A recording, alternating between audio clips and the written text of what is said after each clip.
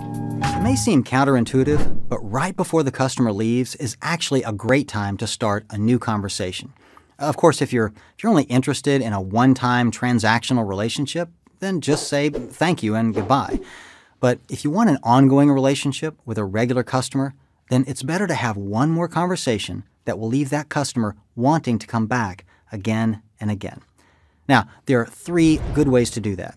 1, help them get excited about and enjoy whatever it is they bought.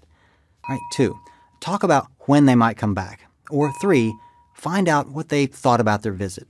So, here are a couple of examples for the first one. If you work in clothing, you might say, "Where's the first place you're going to wear that new dress?" Or if you work in food, you might ask, "What kind of sides are you going to cook with that ham?"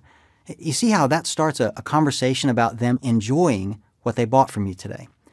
Okay, for the second method, you might say, "So, when are you coming back?" Or "When are we going to see you again?" Anything that gets them thinking about coming back the next time. And for the third method, something like, "Get everything you need?" Or "Anything you couldn't find?" Or whatever else you need to say that's comfortable, that just lets them know that it's important to you that they had a good experience. Now, just be careful, right? Don't ask questions if you're not prepared to act on the answer. In other words, if you ask a customer in the checkout line if they found everything and they say no, be prepared to help them go back and find it. So, give those 3 a try.